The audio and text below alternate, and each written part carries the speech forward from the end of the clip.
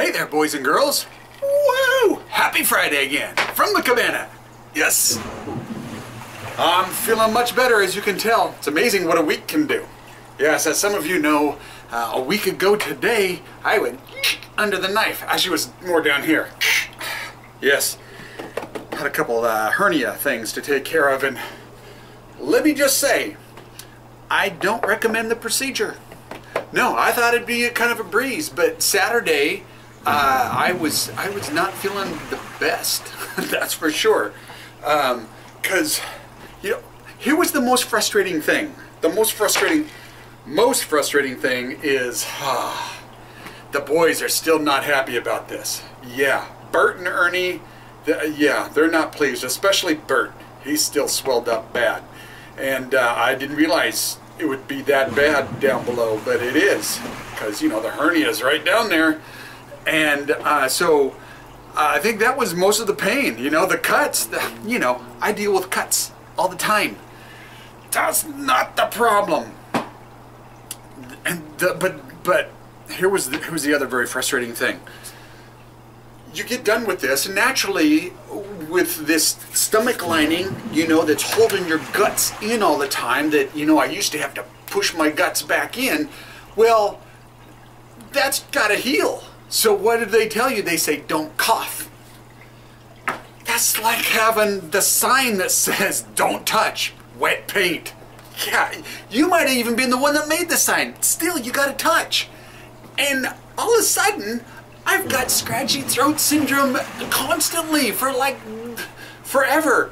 And it doesn't matter. I was taking cough syrup, cough pills and stuff. It didn't matter. And so you got to, see, I got to kind of cough right now just talking about it.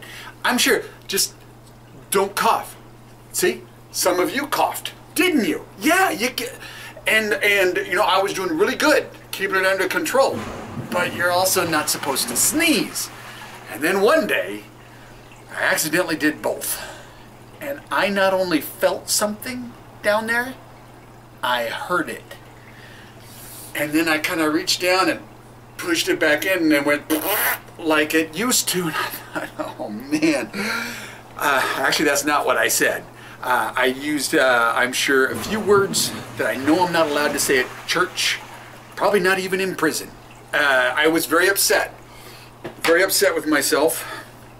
I went to the doctor the next day. See, that was Monday. I went to the doctor then on Tuesday, and fortunately, he checked me out, and he said, no, he didn't do that. It's like, well, then what is this I'm hearing and feeling down below? And he says, that's just air. Air? So he shows me this video of a hernia surgery, not mine. I did want to see it, but they forgot to take pictures and record it for me. But probably a good thing, because after watching this video, kind of created a bad image in my head, because there's all these pockets of air that they make down there, which really doesn't sound safe, in my opinion. And so he said, yeah, that's all it was. It just kind of pushed that out. He said, I'd be surprised if you damaged it, because, you know, I had to patch it up big, because he said my hernia hole was much bigger than expected. I mean, like, he said I could put my fist through it, and then I got images of, like, Jack, you know, coming out, here's Johnny. Gotta get that image out of my head, too.